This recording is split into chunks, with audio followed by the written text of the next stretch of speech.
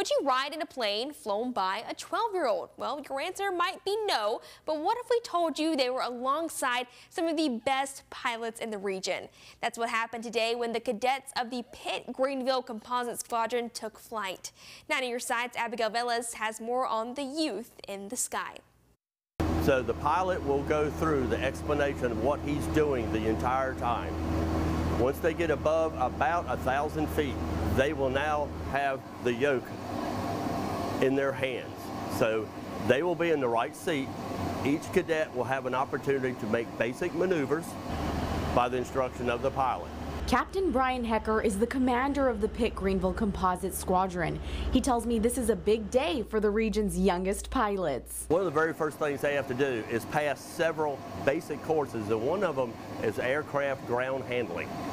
So if they need to maneuver or move the aircraft on the ground, that they know the proper way to do it so we don't damage the aircraft.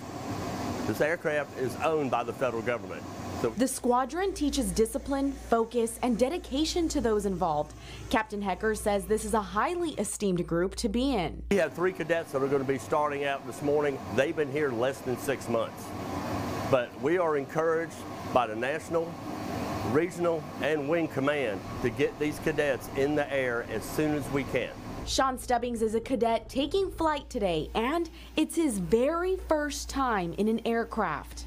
I'm not really that nervous because we got some of the best pilots, Navy pilots, flying us up there. So Matthew Blair is one of those pilots, and he says he has a heart for mentorship. Oh, I love it. I love inspiring this next generation of pilots, potentially, and just making good citizens out of people, getting them to understand aerospace and aviation.